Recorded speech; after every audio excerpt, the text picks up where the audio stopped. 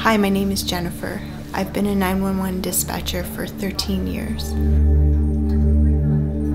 Prior to that, I was a paramedic with the City of Toronto. Being a 911 dispatcher is more than just a job. It requires a certain level of empathy and understanding.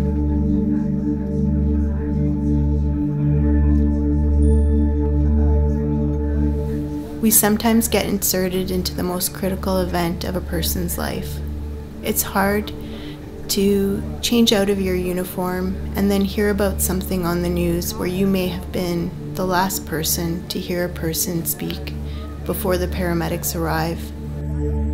You just have to walk away knowing you were there for that person. You reassured them and tried to keep them calm, not always knowing the outcome of that situation. That's the hard part.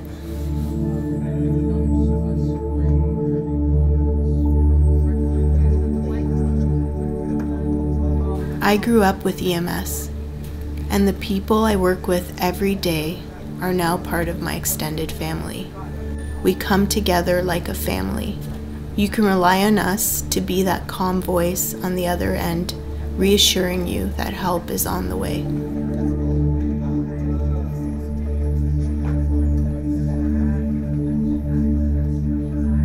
Being an emergency medical dispatcher, you find yourself taking a variety of different calls. One moment you could be helping someone deliver their own baby. In fact, I remember a call in which I did help a woman who was in labor and by herself at home delivering her third child.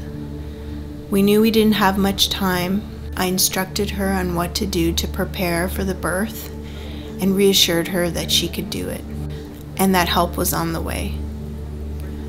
The baby was born and for the first few seconds was not breathing. I instructed her on what to do, and after a few seconds the baby started breathing, taking his first breath. It was probably the best sound I've ever heard. The next call could be a son or daughter frantically needing help because they have just found one of their parents not breathing. I will get the paramedics started and then instruct them on how to do CPR.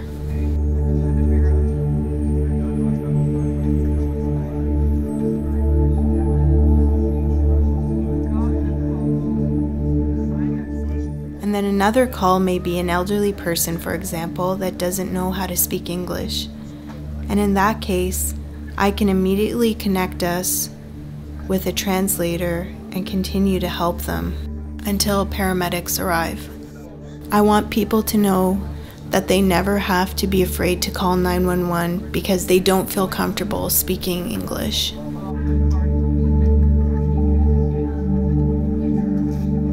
Every day that I come into work, I touch people's lives.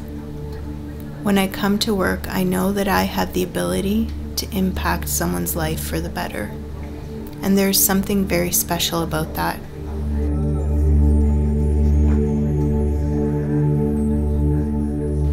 I love my job.